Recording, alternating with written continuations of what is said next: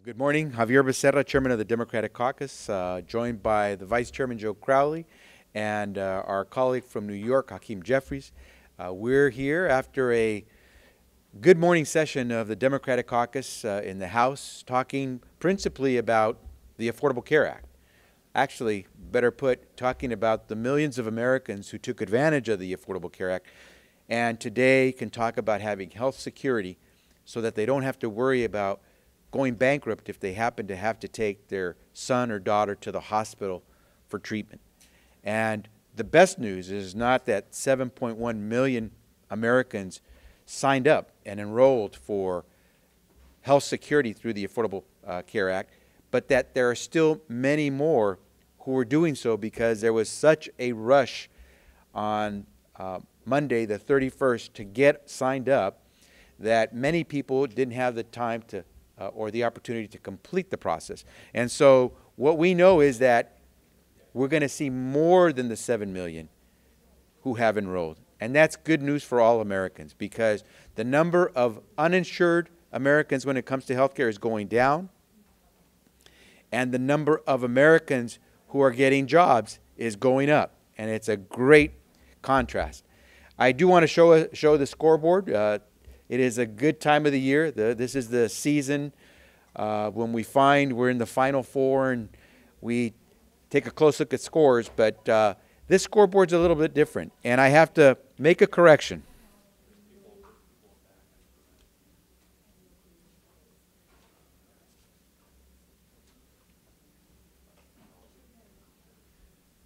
Because today we're going to vote again to either repeal or dismantle a part of the Affordable Care Act, which we found out more than 7 million people wanted to be part of. On top of those 7 million people, let's not forget the over 3 million young Americans who got to stay on their parents' insurance coverage or got to come on to their parents' insurance coverage as a result of the Affordable Care Act.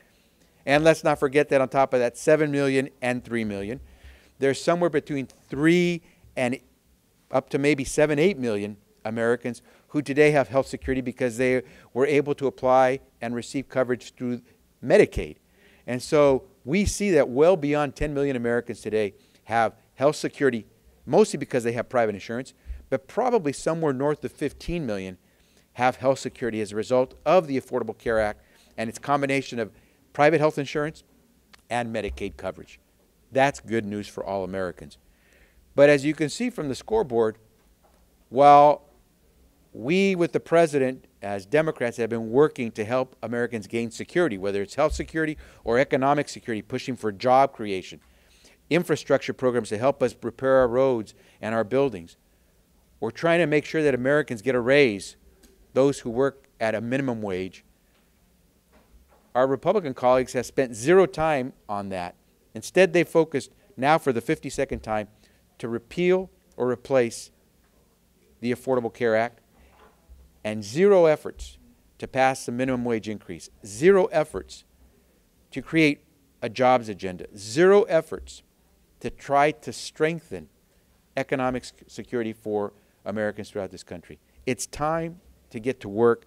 Republicans will say anything these days to try to make their case on the Affordable Care Act, but they'll do nothing to actually make it better. And it's time for us to do something. That's why we get elected, to do something. And so we have much work to do. Many of us are very proud to see so many millions of Americans who have enrolled in affordable health care now have that health security. But we have work to do. We know that there are still millions more Americans who deserve that same type of health security that more than 7 million Americans yesterday showed that they wanted to have.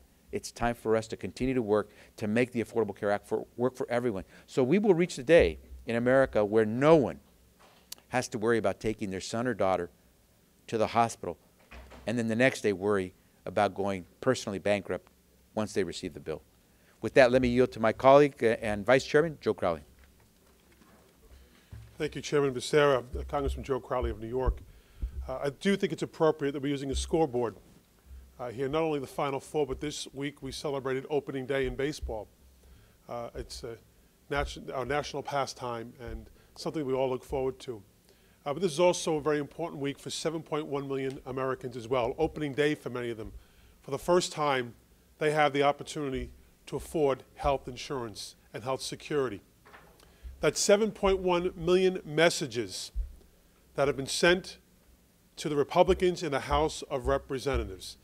And what is their response? 7.1 million messages to 52 messages. This really is a little off.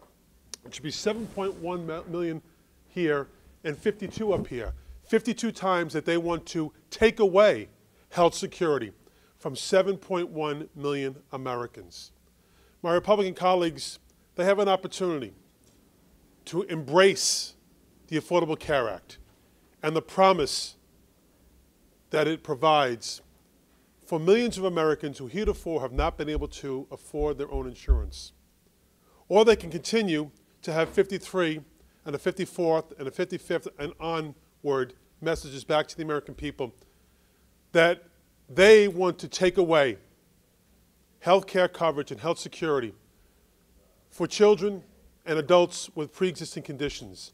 They want to tell the women of our country that they who have a pre-existing condition of being a woman, that they should be denied coverage. If they want to tell seniors in our country that they want to open up the donut hole again in a Medicare prescription drug plan, they can do that. I would hope they would turn their hearts and accept that the Affordable Care Act is a law of the land and help provide further coverage for Americans who desperately need it. And with that, I want to turn it over to my colleague from New York, a wonderful new addition to the House of Representatives from the New York delegation, Hakeem Jeffries. Good morning. Let me thank my distinguished colleagues for their leadership, Chairman Becerra and Vice Chair Crowley. The earth is round, climate change is real, and the Affordable Care Act is a smashing success. These are the facts that can no longer be avoided by our Republican colleagues here on Capitol Hill, many of whom are afflicted by denial syndrome. In New York State, more than 800,000 individuals who were previously uninsured now have health care that is affordable as a result of this groundbreaking law. These are New Yorkers from all across the Empire State. These are individuals who have benefited from urban New York, from suburban New York, and from rural New York. Everybody has benefited from the Affordable Care Act in New York State. And that, in fact, will increasingly be the case all across the country as time marches forward. These are just the facts.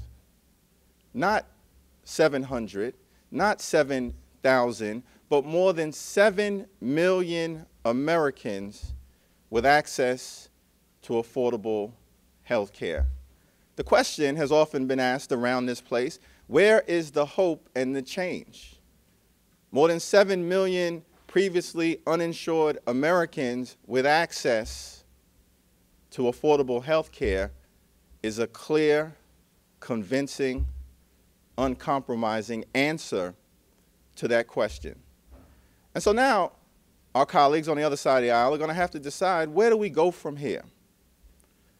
Because the Republican agenda to date has been symbolized by three things: delay, destroy, and defund the Affordable Care Act.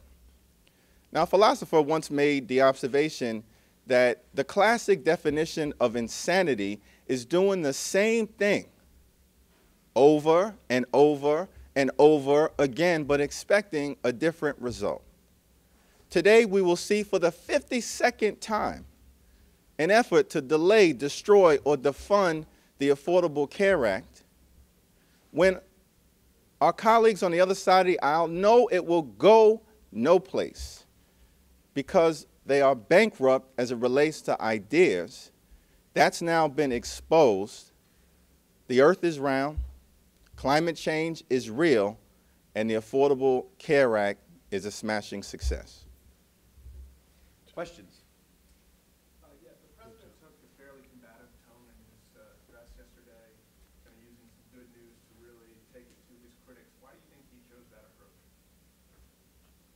I heard a president who was proud to see that after a botched rollout of the Affordable Care Act, we are now able to say that millions of Americans have the health security that was promised. And I heard nothing but emotion and pride in knowing that we're going to be able to move forward. And what I heard the president say was that we now should try to work together to make even more progress, because there's still millions more Americans who are not insured. And so we should now bring those millions of Americans who face the insecurity of bankruptcy if they go use a doctor or go to a hospital, get them to join with those Americans, millions of Americans who today no longer have to worry about that. So I heard the president who promised toward the end of last year to make sure that that website worked, talking about how it was demonstrated that people, if they're given a chance, will sign up for these affordable health care policies because, quite honestly, it's good for their families. And I believe we have a president who is essentially saying, we got to roll up our sleeves, much more to do. Comments from anybody? I would just say, what's wrong with being passionate? This is something that the president believed in and believes in. It's something we believe in, something we've been talking about for a number of years, many years now. Yesterday was quite a successful day for the president and for his agenda. And I think that we shouldn't read into this. It wasn't indignant. What it was is exactly what the chairman said. I think the president's proud of the accomplishment, despite the hiccups of the rollout. That at the end of the day, 7.1 and counting million Americans are now enrolled in the Affordable Care Act. And that's something to be proud of. And I think he's proud of it. We're proud of it. We say that here today. We have been proud of it since we voted for the bill. And now we're seeing it come to fruition. It's very exciting to know that 7.1 million Americans today who have health security. And at the same time, we know we have challenges ahead of us. As the chairman said, there are millions of more Americans who want to have coverage who don't have that opportunity yet. And at the same time, we have other challenges. We know that we have hostility here in the House of Representatives towards the Affordable Care Act and towards the efforts the president has made. And as my colleague from New York, Mr. Jeffries, mentioned, they're bankrupt of ideas. They have no ideas. They have no sense of what the future should hold for America, except one that's going backwards as opposed to going forward. That has been the agenda of our president. It's been the agenda of the Democratic Caucus in the House and the Senate, and will continue to be for the foreseeable future until we can find a partner within the Republican caucus who will work with us. Any other questions? Yeah. On the Ryan budget, it's our understanding that Democrats are not fans of the Ryan budget. Just wondering which provisions within it you see as playing most to the advantage of the Democrats on the campaign trail this year, and if there's a plan to exploit it. First, with regard to the Ryan Republican budget, I believe it was Republican Speaker John Boehner who has just recently said he doesn't think that the Republican majority is going to even bring up the Ryan Republican budget on the floor for a vote. And so I'd be interested to find out if Republicans think there's anything good in the Ryan Republican budget.